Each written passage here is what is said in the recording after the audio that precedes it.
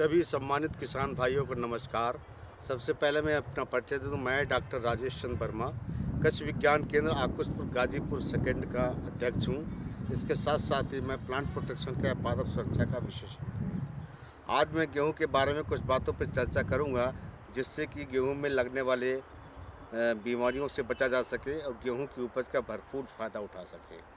देखिए, गेहूं को बोने के लिए सबसे पहले आपको ये ध्यान रखना है, बोने से पहले हमें गेहूं का उपचार अवश्य करना है, बीजोपचार अवश्य करना है। बीजोपचार अगर आप करेंगे गेहूं में, तो निश्चित रूप से कई प्रकार की बीमारियां जैसे लूज स्मट हो गया, बंट हो गया या फिर ब्लाइट हो गई, इस प्रकार की बीमारियां आपके गेहूं में नहीं दिखेंगी। तो गेहूं के केस में बीज बहुत ही महत्वपूर्ण एक प्रक्रिया है, और जितनी महत्वपूर्ण है उतनी सस्ती प्रक्रिया है, उतनी सरल प्रक्रिया है।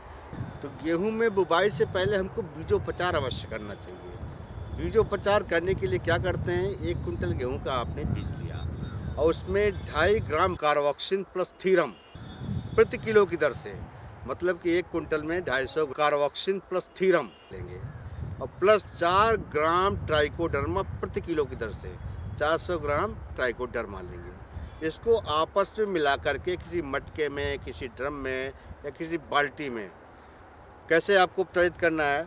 सबसे पहले उसमें बीज डाला, बीज डालने के बाद उसमें हम हल्का सा पानी डाल देंगे, इतना पानी डालेंगे कि जिससे कि वो दवाई बीजों के ऊपर चिपक जाए। और इस काम को आपको 1 दिन पहले करना है। सपोज करो अगले दिन आपको फसल बोनी है गेहूं की और बीजोपचार आपने शाम को करना है, तो शाम को किसी घड़े में, किसी ड्रम में आप इसका बीजोपचार कर लें।